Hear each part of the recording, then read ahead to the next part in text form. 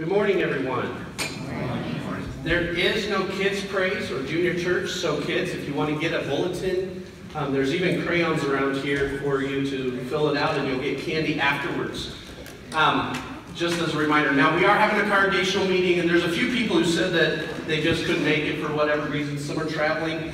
Well, there is one guy, I'm getting my phone out on purpose, who wasn't really feeling like he could make it today. I am going to do something for him. Actually, you are going to do something for him.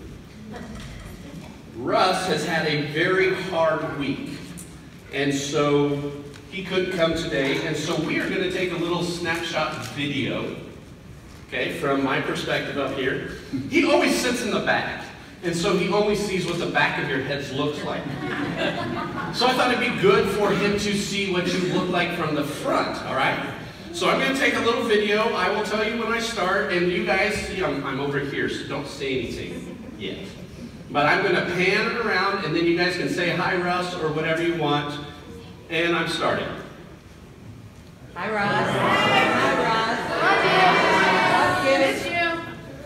See, your church loves you. Okay, and I'm sending it to him right now, since he couldn't be here today. So if I stop the sermon to tell you he's replying, now you'll know why. He doesn't know we're doing this either. So not only will he get to see it in the text, but if he watches the video on YouTube, he'll get to see it twice. Okay, we've been starting a new sermon series about the topic people love to talk about.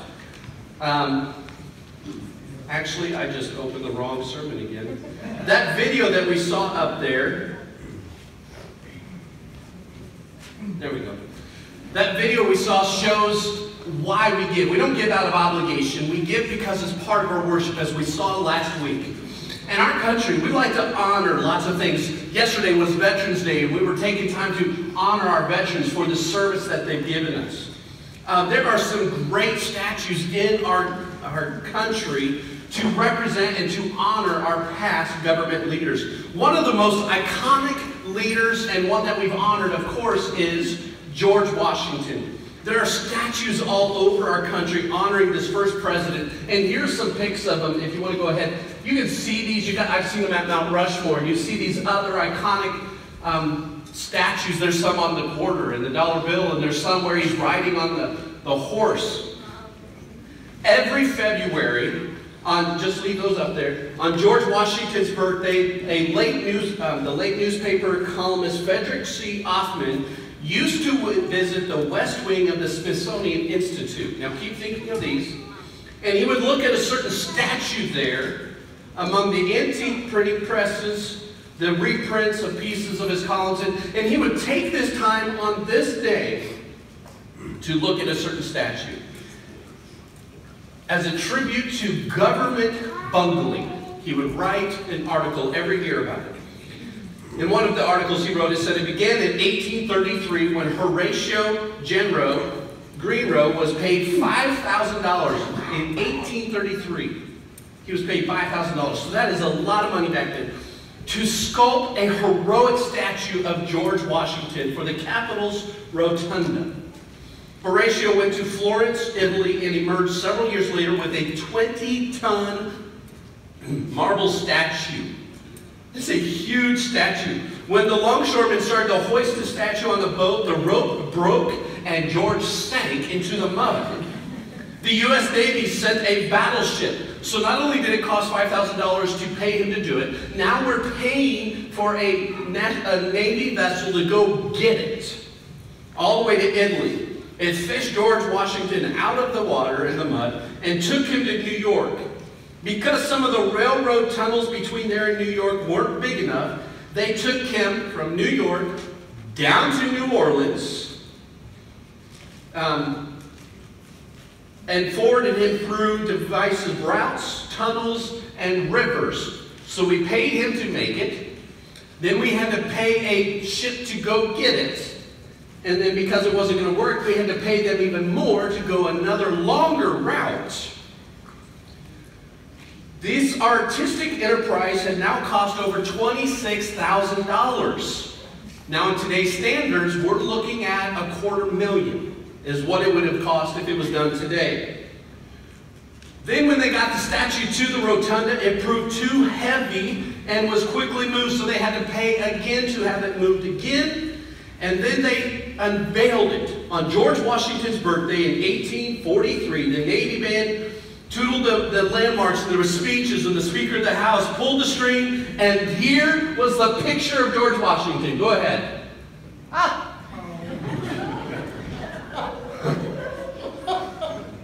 The first president looking like a Greek god. Over the Capitol Hill rose a horrified gasp after weeks of bitter debate. Congress decided to build a wooden shed to cover this monstrosity, which cost another $1,600 to hide the statue. By 1908, the shed was so weathered and beaten, lawmakers were mortified, so they paid $5,000 to tear it down and to haul this semi-naked George Washington in the dead of night, because they were so ashamed of it, to the Smithsonian.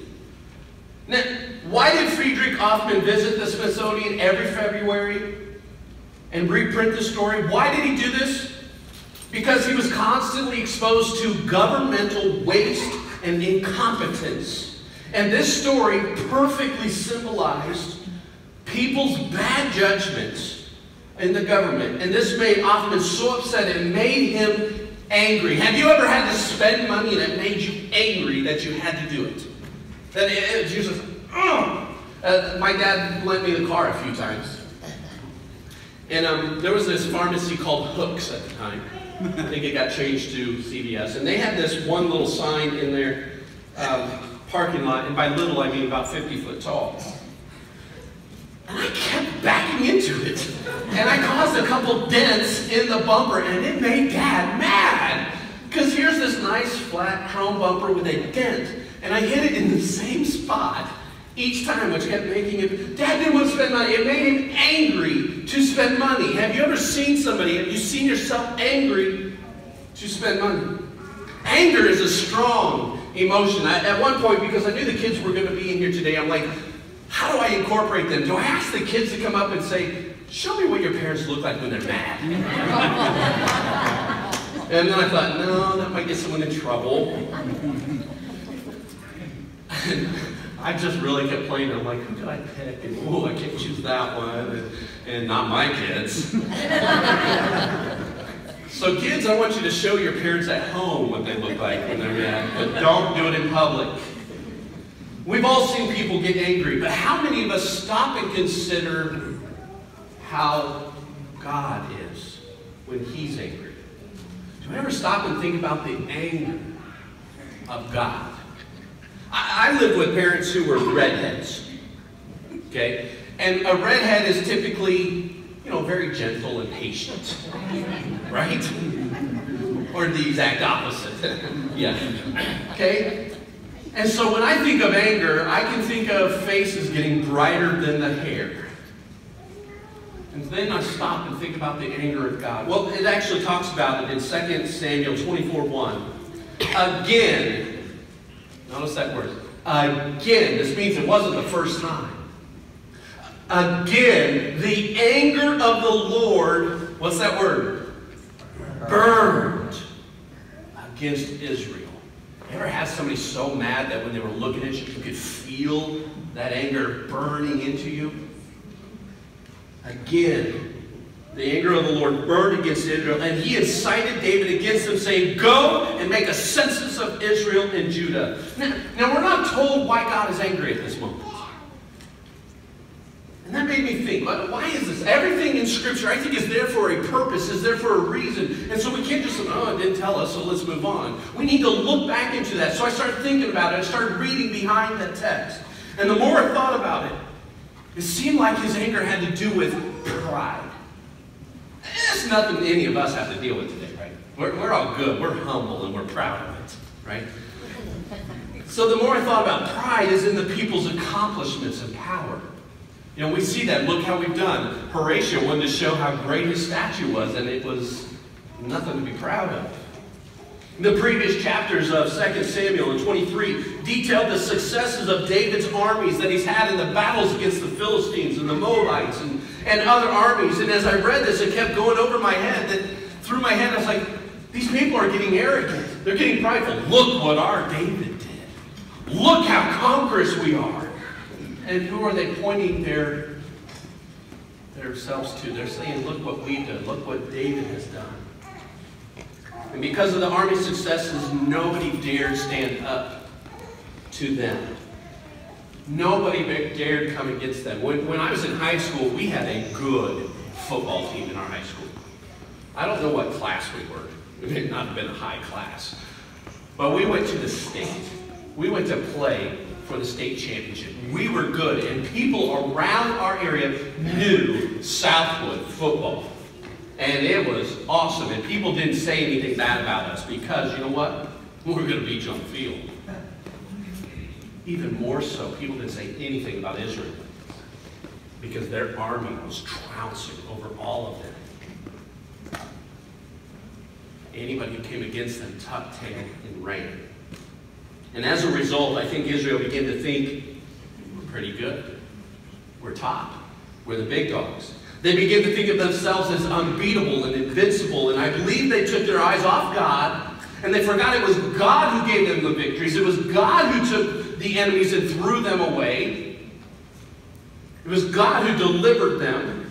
And because of that, a sinful attitude of pride began to settle in. And I think we need to realize this, that if God's chosen people, the Israelites, can start falling into that, what does that tell us about God's chosen people, the church? That we can start thinking and having a simple attitude of pride settle in. In Deuteronomy, God's people were warned against this. In Deuteronomy 8 it says, "But that is the time to be careful. Beware that in your plenty, when things are going well, you do not forget the Lord your God and disobey his commands, regulations, and decrees that I'm giving you today. For when you become full and prosperous, and have built fine homes to live in, when your flocks and herds become very large, and your silver and gold have multiplied along with everything else, be careful." And the Hebrew there, we see an exclamation point. He is emphatic in this. You gotta be careful. Do not become proud at that time and forget the Lord your God, who rescued you from slavery in the land of Egypt. I think Israel at this time has forgotten that it's God, not David. It's God, not the army, who has won their victories, who has saved them, who has protected them.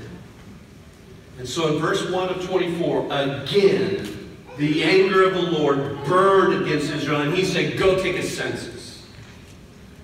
And it appears this attitude had a pride has also infected David, and it says he incited David against them. He turned David against them. Why take a census? Again, if it's in here, we need to learn from it. We need to see what this means. So why would God do that? Why would God incite David to take a census? I believe it was because census symbolized the pride of Israel. It was to show their strength of war. It symbolized the faith of the power of their military. Just like this reporter that went and saw this really bad statue of George Washington. He saw it as an object lesson to symbolize governmental waste. God used the census as an object lesson to say, look, you are not big enough to get these victories. You are not powerful enough. Turn your eyes back to who is doing this. He was bringing judgment on Israel because of this. And David's attitude was such that it wasn't until after the census had been taken that he realized the folly of all the people. He realized what was going on. And a result of this pride, of this sinful attitude in people of Israel, God's anger burned against them and a plague came out. And as a result, 70,000 people had died and more were sick. Can you imagine if we started getting physical consequences for our sinful pride? Wouldn't that be a wake-up call? Look what happens in verses 16 and 17. When the angel stretched out his hand to destroy Jerusalem, to to destroy them. The Lord relented concerning the disaster and said to the angel who was afflicting the people, "Enough, withdraw your hand." The angel of the Lord was at the threshing floor of that guy, the Jebusites, Araunah. When David saw the angel who was striking down the people, he said to the Lord, "I have sinned, I the shepherd have done wrong. These are but sheep. What have they done? Let your hand fall on me and my family." That right there, that verse right there is a sermon that we don't have time to get into today. But David saw this plague, this angel bringing about the destruction because of the sin. And as the leader of the people, David recognized, this is my fault. Don't harm the people. Bring it upon me. And in answer to David's prayer, God tells him to build an altar on this threshing floor. David buys this property. He builds an altar. In verse 25, David built an altar to the Lord and sacrificed burnt offerings and the fellowship offerings. Then the Lord answered his prayers on behalf of the land, and the plague on Israel was stopped. It's great stories. This is wonderful. But we're in a series about money. And what in the world does this have to do with money? In our sermon series of talking about money, we're going to talk about our time, how we can give up our time. We can give up our talents, and people give up their talents. But most of all, we are talking about our treasures. And what does that mean? We need to give our time. We need to give our talents because God is giving you those to use to spread his message, to honor him, and to bring people to him. But we need to talk about our treasure also, our money. Last week we looked at how giving is a part of worship, showing we acknowledge God, how we honor him in that. But what does this event in Israel's history teach us? What is in there that we can learn? Can you imagine that if your actions would cause 70,000 people to die? We don't like the idea of punishment, do we? In fact, we've come up with pass the buck. It's not my fault. It's his job. It's his fault. We like to pass the buck. But it's not my fault. I was raised in a society that was me-centered. This is why I'm this way. It's not my fault. Don't we hear that a lot? And as parents, when your kids say that, what do you want to do? Actually, it's not my fault I hit you.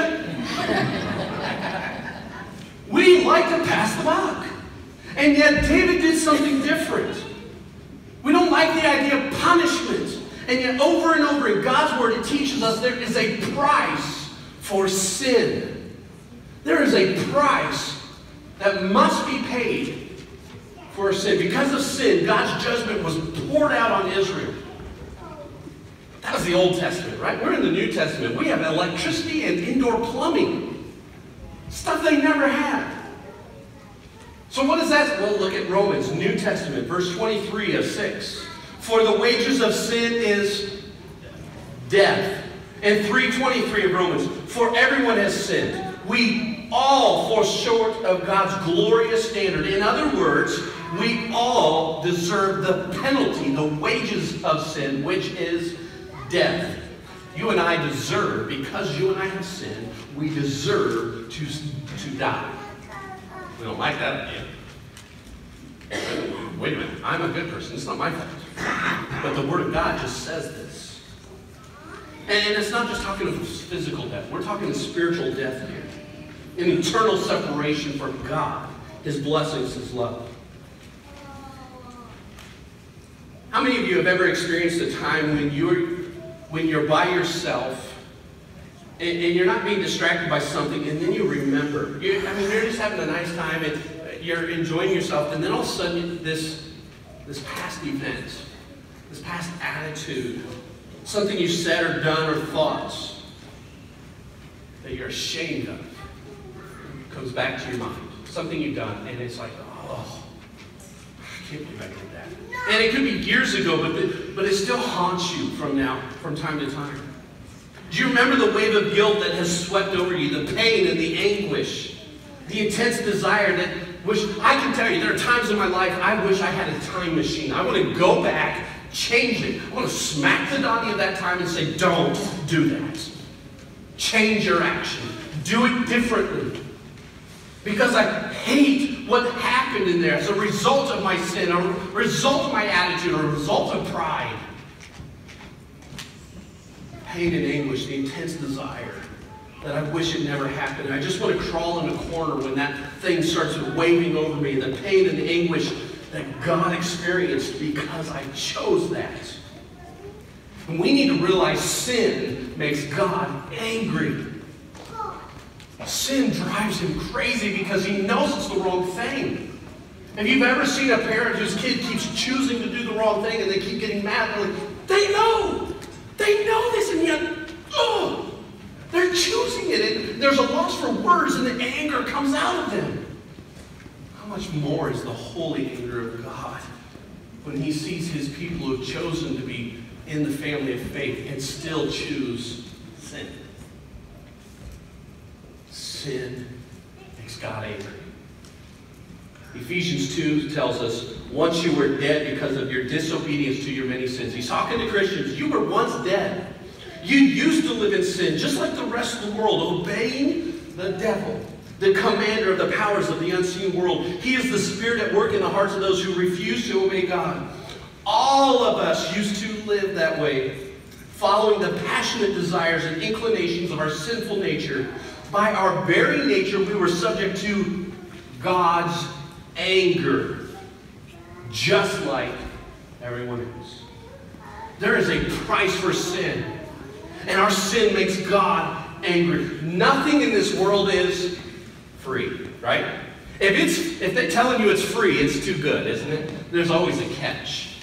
I had some family who were trying to get me into this business of selling these things, and I went to my father-in-law, and I'm like, hey, I can sell them on this. This is good stuff. And I showed it to him. He goes, Donnie, that's a pyramid scheme. I'm like, I'm not going to Egypt. I'm serious. That's what I said. I was young and dumb. I'm like, I have no idea what you're talking about here. I'm not doing a pyramid. I'm just trying to get you to buy this from me, and then you have to sell it to 2 other people, and then it's, pyramid scheme. Gotcha. Good thing I did. Oh, wait, I did put money into this. Nothing in life is free. Okay, so nothing in this world is free. And because of that, someone has to pay the price for my sin and for your sin. Kids, how many of you want a candy bar? Yeah. Jason's a kid, and I want a candy bar. You can't just get a free candy bar when you come to church. What do you have to do? You fill out there's a price to be paid. You have to fill out the bulletin, and then you get a candy bar. There's a price. It's a reward. Adults, how many of you would like to not go to work and get a full paycheck? Yeah. It doesn't work that way. You got to fill out the bulletin. You got to do your job, and then you get a paycheck. We want that, but there has to be a price that has to be paid. Someone has to pay the price for your sin and my sin. The people at this time, back in the Israelites, were paying a terrible price for sin until David stepped in. The plague was averted because David was willing to pay the price. He was saying, enough. Put the penalty of them on me. I will carry the burden. It was his purchase of the land. He went and physically, financially paid for this land. It was his sacrifice that he placed on the altar, that he had built. You see, this is what we need to understand. What is offered to God must cost something. You cannot offer something to God that is meaningless. You can't sit there and say, well, I didn't work for it. I don't really care about it. Sure, God, you can have it. That's leftovers. That's something you don't even care about. I will always give you asparagus if you want it. Okay? Out of the bottom of my heart, I will give you asparagus, cooked broccoli, spinach, liver and onions. I want you to have it, so I don't. And is that really heartfelt? No. If I really want to give you something, I'm going to give you my cheese, steak. Okay? And that shows love. That shows it costs something. What is offered to God must cost something. And it was because of David's sacrifice given, because he loved the people, that God's judgment stopped. And here's a little note I want you to know. In doing some research on this, that hill that David bought, that hill, that threshing floor where he built an altar, thousands of years later, actually hundreds of years later, was the temple that Jerusalem served God. It all started with a sacrifice. It all started with someone saying, look, God, I will pay the price. Let me pay the price for their sin. That very spot, isn't that a good insight of where the temple comes from? Where the Temple Mount is? Someone has to pay the price. We've all sinned. We just read the scripture that proclaimed the truth. You and I, for all have sinned. I was going to ask this, okay, let's ask, is anyone perfect here? No, you're wearing a bear shirt. You're not perfect. Oh, I know, I'm getting people here. I can see a few perfect people here, and those are the ones that can't really speak yet. The little childs, the infants. Everyone else, we've all sinned. Okay, so if we have all sinned, if we're not perfect, we owe a price. Anyone who has lived a perfect, who has never done any harm, gets an automatic free ticket to heaven because they are perfect. But the rest of us who are sinners, the ones who have caused anger to God, the ones who have a debt because of our sin, we must pay for that. It is on us. That is my bill. One of the most quoted and beloved scriptures that is declares where this price is paid. John 3:16. For this is how God so loved the world. He gave his one and only Son, that only a few. No, for everyone who believes in him will not perish but have eternal life. What this scripture tells us is God loves you so much, he said, stop. I will pay the price. The punishment, the plague of sin that is going to kill you is going to be on me. I will pay for it. He offered a sacrifice that cost him something. The sacrifice that he offered ends the plague of sin and spiritual death. And it was on a hill that he offered a sacrifice of his own Son on an altar that looks like something behind me on the wall right now.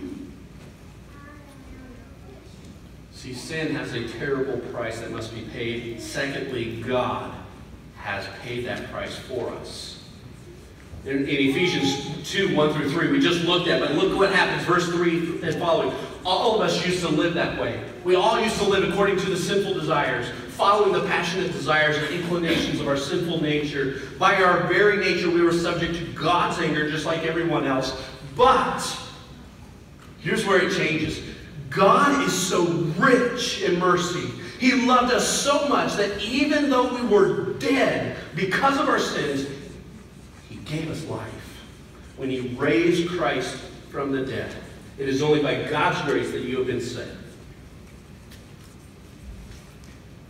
This is huge. Now keep this in your mind, okay?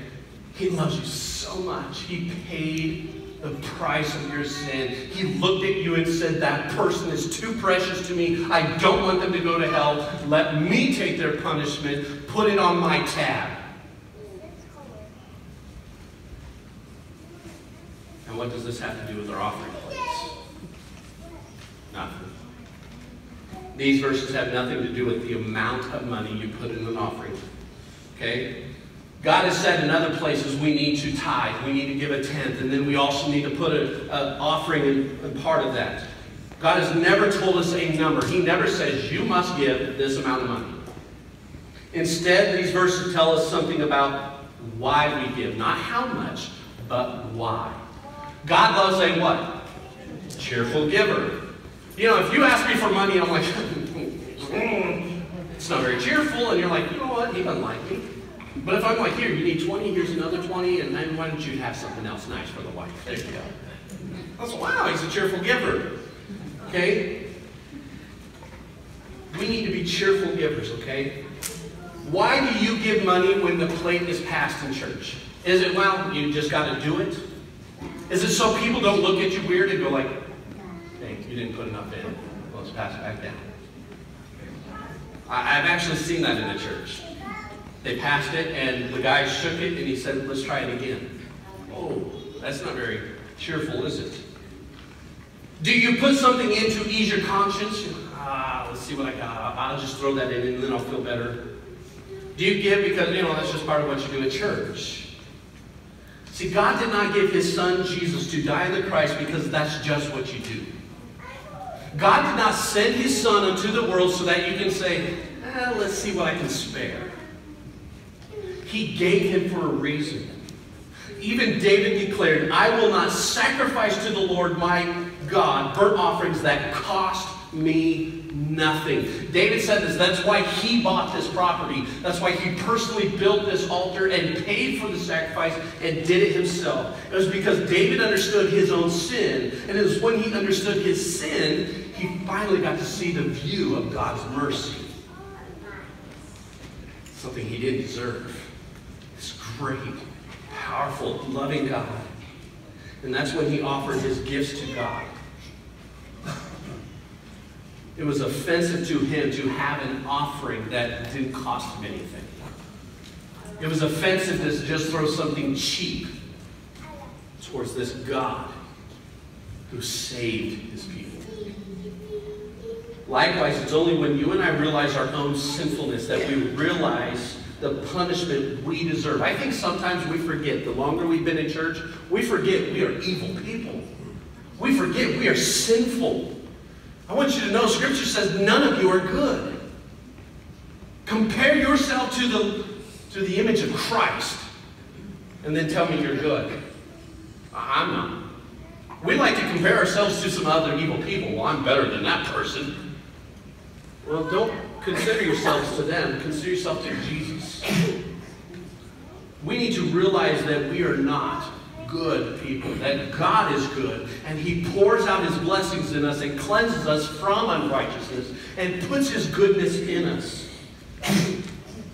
And I am not saying, let me say this right now, I'm not saying that when that plate is passed that you are buying your salvation, that you're saying, okay, God, this is how much I love you, now let me in heaven. That is not how it happens.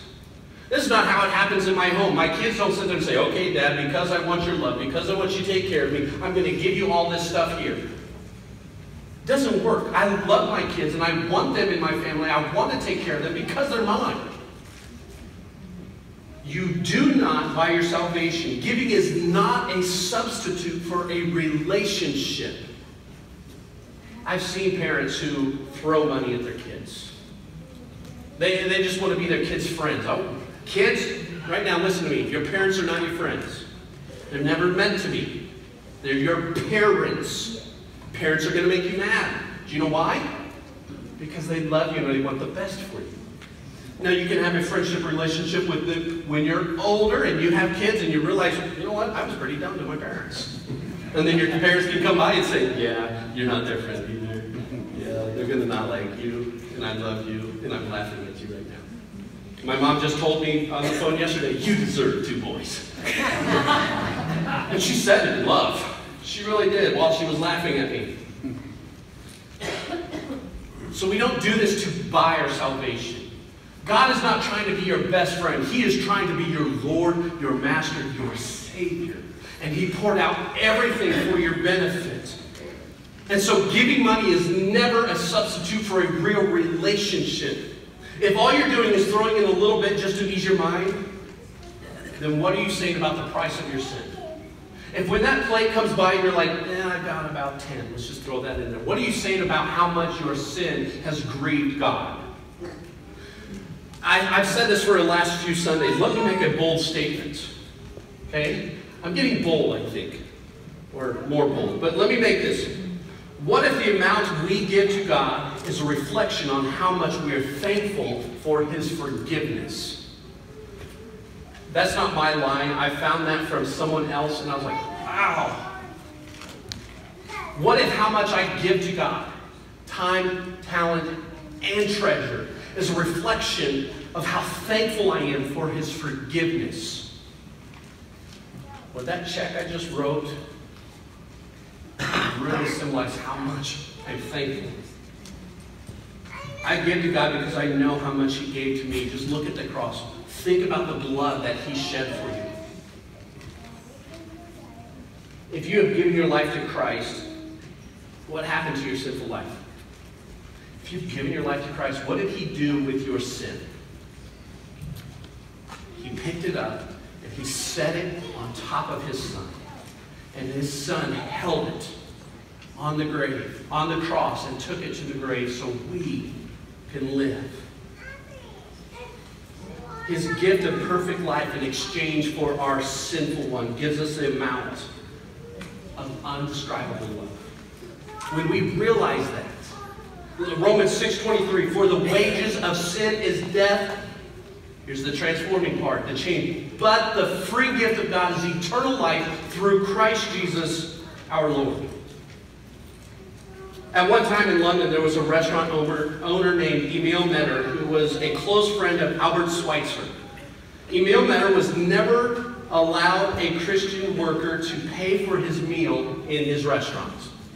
Now, I don't know how he knew they were Christians. I just read this account that he never allowed a Christian worker to pay for the meal.